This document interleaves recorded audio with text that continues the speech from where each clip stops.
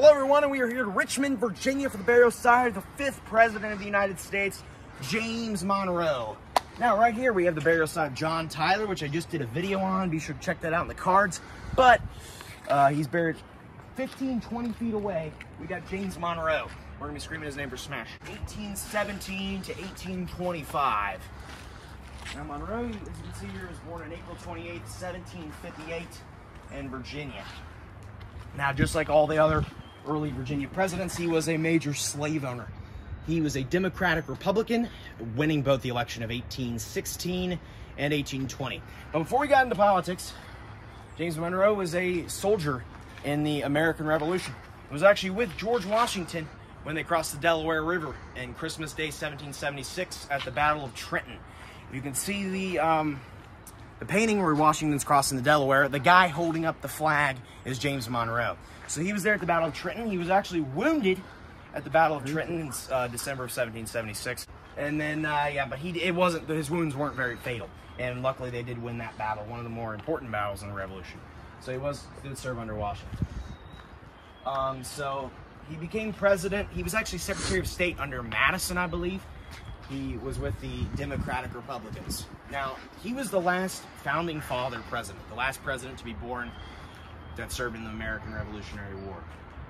So he was Secretary of State under Madison, which seemed to be the major jumping point to the presidency. Now, I love his grave here. It looks so cool because he's got the bird cage, which is actually really awesome. One of the cooler looking president graves. I was expecting it to be a little bit bigger, but I actually like the size. As you can see right here.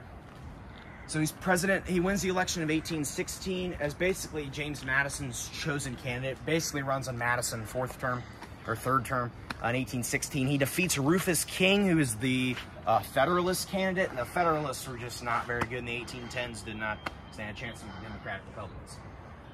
So he won in 1816. And actually, for his second term in 1820, he basically ran unopposed. There was really no other major candidate for the Federalists. They just kind of gave up, and Monroe won in 1820. He was famous for issuing the Missouri Compromise line, which in 1820, Missouri wanted to become a state, and they didn't know if they wanted to be free or slaves, so they wanted to be a slave state. So he drew the line in the middle of the country. They said everything south of this line can have slaves, everything north, it has to be a free state. So they added Maine, which was at that time part of Massachusetts, so they put Maine in there as a free state to keep the balance. And every time they added a new one, they had to add a new, but eventually they didn't really do that, and then he basically laid the footsteps for the Civil War there with the north and south line. But James Monroe did that with the Missouri Compromise. James Monroe for smash! Alright, so with that short little video, I want to thank you guys for watching. Be sure to comment, like, subscribe. Go check out the Hollywood Cemetery tour because I'm in the middle of making it right now. And I'll see you guys next time. Be sure to comment, like, subscribe. Goodbye! Wah!